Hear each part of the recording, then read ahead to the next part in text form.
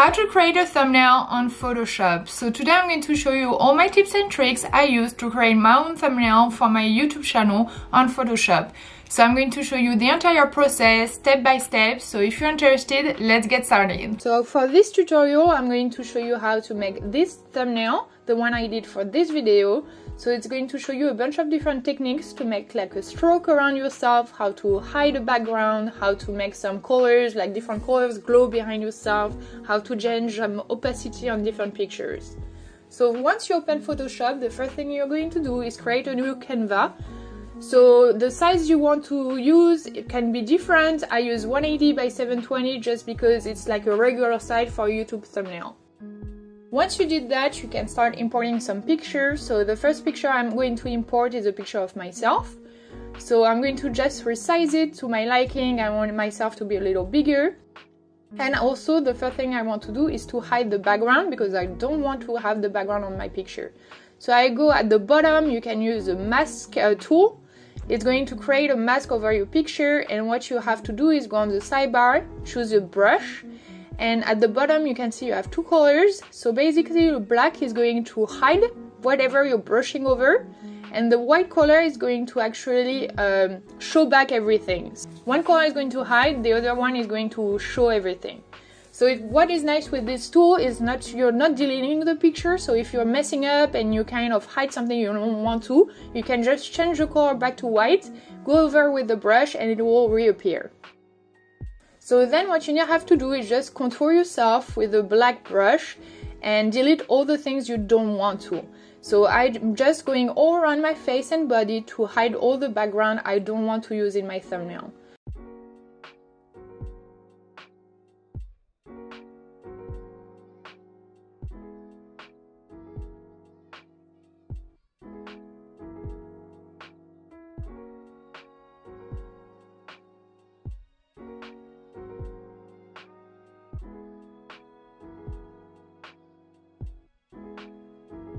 Then here I just change the color back to white because there is a little piece of hair that I want to show again that I kind of hide by mistake.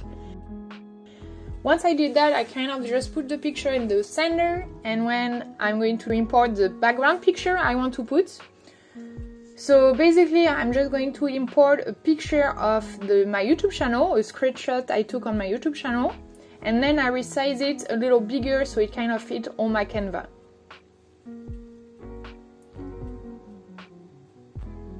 So once I did that, what I want to do is create an opacity so the background is a lot darker and we can't really see it much, so really my face is what you kind of see first off.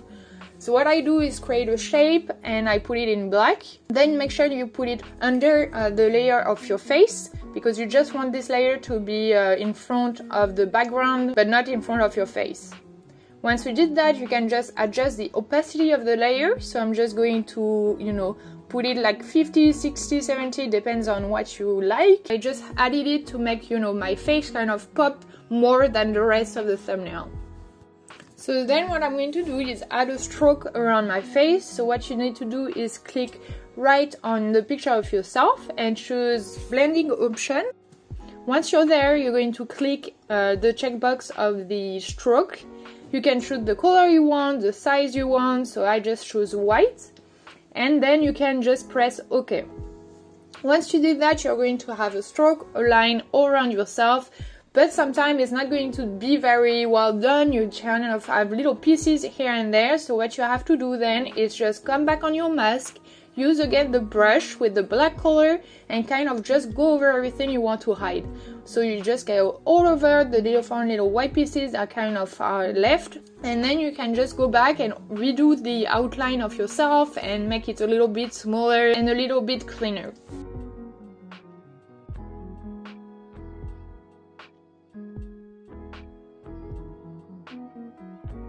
So then what I want to do is kind of add some colors behind myself to make a little glow, to just make it nicer to the eye. So what I want to do is create a new layer. Then I will go to the sidebar, use the color gradient tool, and you kind of choose the color you want. So at first I'm going to put some black just to kind of make it deeper around myself and make myself pop out more. So you just have to use the tool and make the dark, and then I rename it black just so I know which layer it is. Then I will do another layer and rename it red. So what I want to do is just change the color of the gradients, so you can just go in the colors at the bottom and just change it from black to red. So then I want to also add a little glow on myself and not just in the background. So what I'm going to do is create a new layer. So here I'm going to just rename it like a red glow, for example. And it's important to rename all your layers so you're not lost in what you're doing.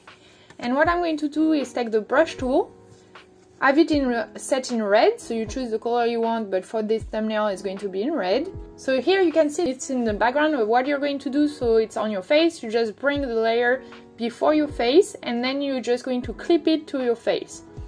So here you just have to press on Alt and then a little arrow will appear and then you just clip it on your face, and then here you go, it's around your face.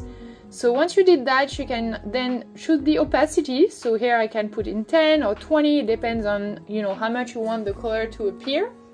But if you just want a just slight red glow, you can just put it to 10 or 20% opacity. Then you can just redo it again, add some colors. So here I just add a little more red, but then I change the opacity because I feel like it's not red enough. And here you go, it makes yourself a little glow of different colors. Once I did all that, what I want to add to the thumbnails is the two little pictures to show other thumbnails I did on my YouTube channel. So I just have to, you know, import some files. So I'm just going to import two of my other YouTube thumbnails from different videos, and then I'm going to reduce the size of both of them at the same time to make sure they are the exact same size. So I just reduce them pretty small so it kind of fit on the right side of the thumbnail. I'm just going to rotate them a little bit just to add a little bit of movement to the thumbnail. Once I did that, I want to add a glow around the thumbnails just to make it a little more pop out a little more and just to be a bit more joyful. So what I want to do is kind of the same thing I did to my face, is that you're going to go on your picture, add an outer glow, so you just have to check the outer glow box and then choose the, you know, the color you want for your outer glow. So for the first picture I'm going to choose the yellow, and then for the second picture I'm going to put a red glow. Then now I'm just going to add the YouTube logo and also the title of the video. Once I have my logo, what you can do is add some outer glow, some inner glow, whatever you want, from whatever color you want, just to make everything pop out a little more. Then to add the title, what you have to do is go on the left to your sidebar. You have to click on the text tool, which is like the one with the big T. So here what I do is write whatever title I want. So for this thumbnail, it's going to just be YouTube thumbnail. Once I have the right text written, I can just choose the color and make it whatever color I want. So I'm going to put it in white so it kind of pop out of the kind of black background. Then I can adjust the line height just to make it more readable. Then to align my YouTube logo with the title, what I do is select both of them. Then in the upper menu, you will kind of choose how to align them. So I'm just going to align them to the center. Then what I like to do for my titles most of the time is kind of add a stroke around the text just to make it more readable. So what I do is just click on the YouTube thumbnail text, then add a blending option and use a stroke. Then you can choose whatever color you want. So here I'm just going to choose black, and you have the option to choose where you want to your stroke, if it's inner, so kind of inside your text, or outer. So I choose outer just because it's more readable and it looks a lot better. Hope you guys enjoyed this tutorial. If you have any question, let me know down in the comment section. Otherwise, I will see you in my next video. Salut!